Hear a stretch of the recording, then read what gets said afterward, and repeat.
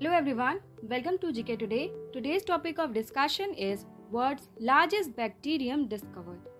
So now let's start our video. Scientists have discovered the world's largest known bacterium, first to be visible with the naked eyes in the brackish waters of red mangrove swamp in Guadeloupe in the Lesser Antilles.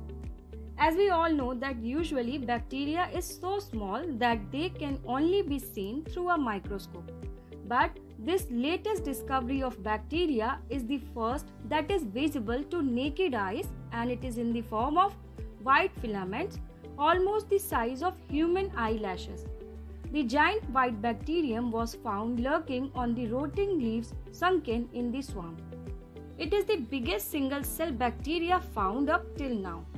Its filament-like organism is named Thio margarita magnifica.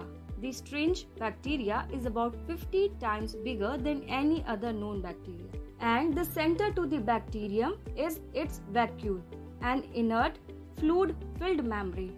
The edges of the vacuole is surrounded by membrane-bound structures similar to the organelles found mostly in eukaryotic cells. Now we will understand why this discovery is so important. The discovery is important and also unusual, as according to models of cell metabolism, bacteria should not simply grow so big. Scientists had previously suggested an upper possible size limit about 100 times smaller than the new bacteria. The researchers are not certain why the bacteria is so large, but according to a co-author of the study, it may be an adaptation to help it avoid being eaten by smaller organisms.